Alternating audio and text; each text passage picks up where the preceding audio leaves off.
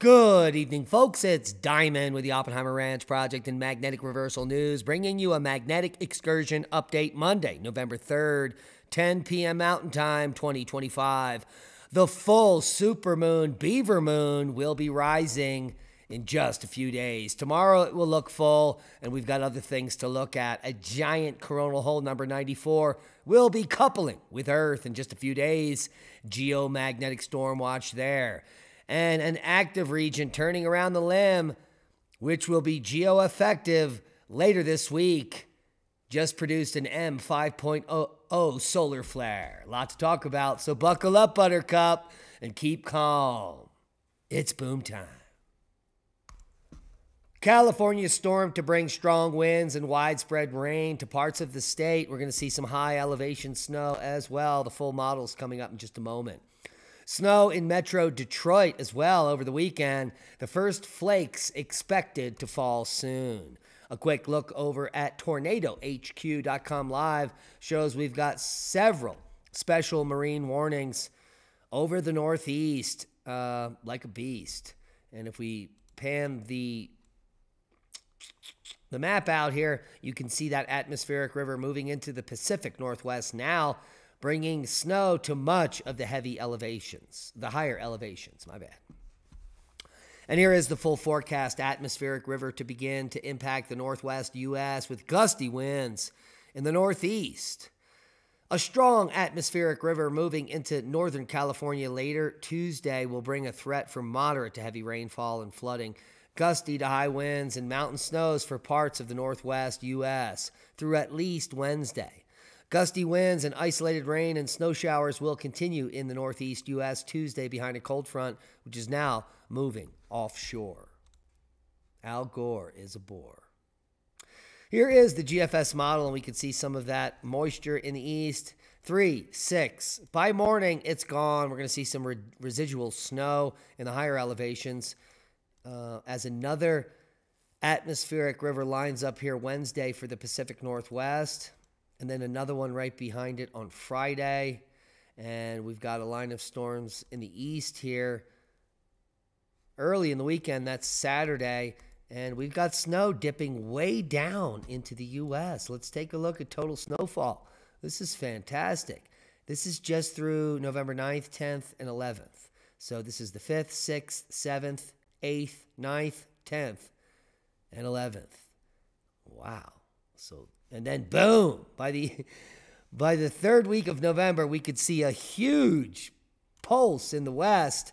And well, all the ski resorts will be open by the end of November, in my opinion, especially if this comes true for Archuleta County. Russia's first minus 40 C sold to minus 2.8 C. Record November snow in China. Holy macaroni. On November 3rd, Konstantinovskaya, Russia plunged to minus 40 C. That's minus 40 Fahrenheit, the nation's first minus 40 C of the season. The reading came from Russia's far northeast and eastern Yakutia as Arctic air tightens its grip across Siberia. Widespread lows below minus 30 C were recorded in the Sakha Republic, with several stations nearing minus 35 C or minus 31 Fahrenheit. This year's first minus 40 C arrives earlier than average as per Ogamet Snya archives, with its typical not seen until mid-November. So it's getting chilly up there in Siberia. Seismic update. A major rumbler in the Kamchatka has created multiple aftershocks. Well, it was just a 6.1, but apparently in an area that needed to release some pressure. Lots of aftershocks happening from this quake. Good news, very low-level activity worldwide. This is bad news here in Turkey, a 5.0. That's going to cause some damage and maybe some fatalities. And we do have a little uptick here in Chile with a 5.5 at 24 kilometers. Hopefully nothing develops there. What's this? New Mexico, a 3.2 in Los Hoyos. Wow, are some of those volcanic vents reinvigorating over New Mexico? I certainly hope not. We're going to keep a close eye on all this activity for you as things progress. And talking about progressing, Kilauea is entering the 36th episode of lava fountaining since Christmas Eve last year. It's been ongoing, and the last phase has quieted down, but in the next 24 hours, it will kick up again, and the major lava fountaining will happen in the next 3 days.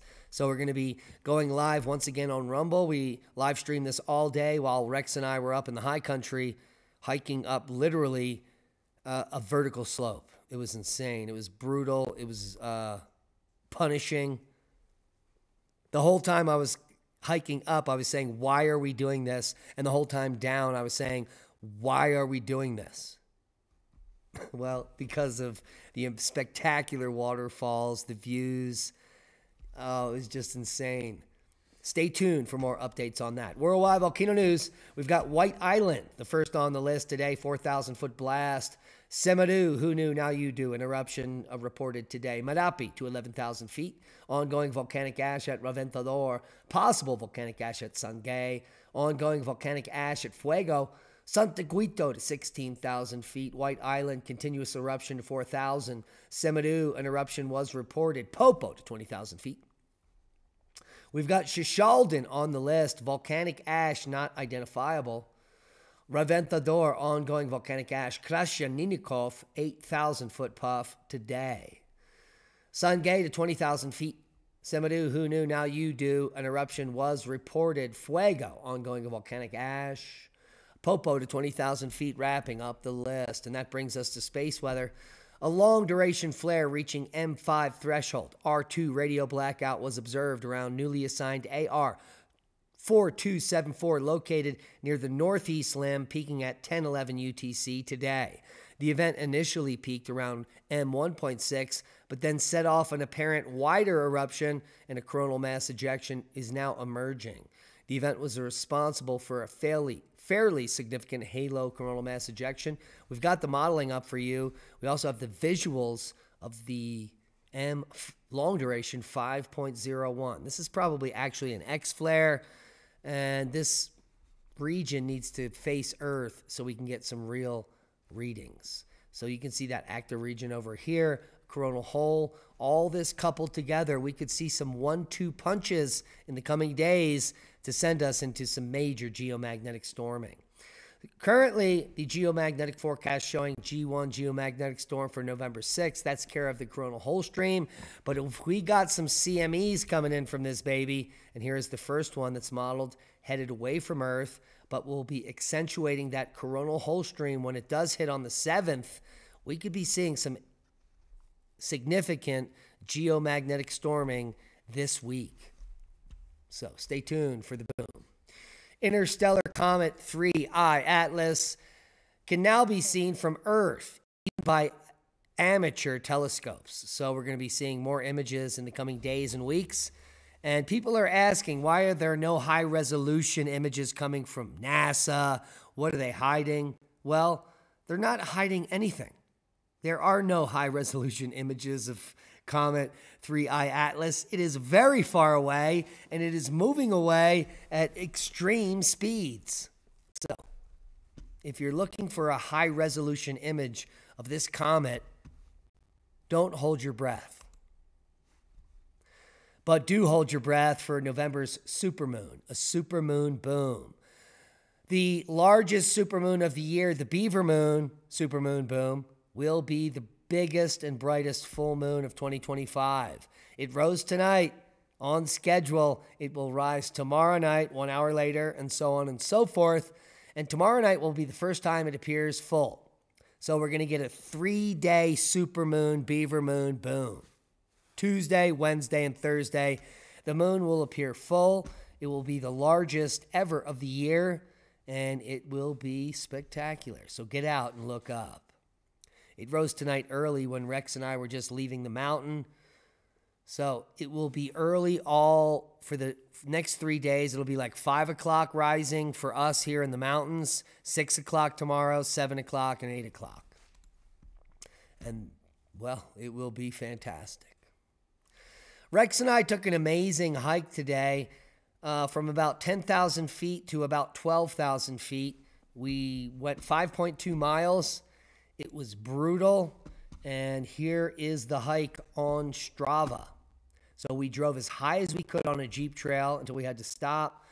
Then we traversed an old logging road across a washout, and then we went directly straight up into the San Juan wilderness. It was like climbing a staircase for 2 miles continuously until we got to this little col. It was fantastic. This area had really high-speed winds, and the descent was just as brutal because it's so steep.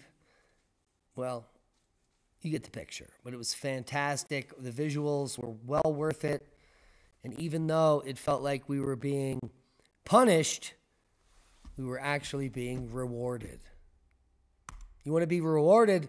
Check out Starlink for Homes. This is the best offer Elon Musk has this week. Service starting just at $80 a month for the best high-speed internet on the planet. And you get no upfront hardware costs. That means Starlink is free. That is a $500 plus savings from the way it was initially laid out. So you don't have to pay for the hardware, and you get free professional setup. Yeah, go get it. Support the channel, support your internet, support your soul. If you have slow speeds, you have outages. That's not how Starlink works. It's been amazing for the last 5 years. And that's a boom to knowledge. Thanks for watching. Please support the channel. The best thing you guys can do is hit the subscribe button. We're trying to get to 100,000 subs by the end of the year, which is a pipe dream, but you can help by hitting that subscribe button. We love each and every one of you. Be safe. And that is a boom. I'm going to sleep like a baby.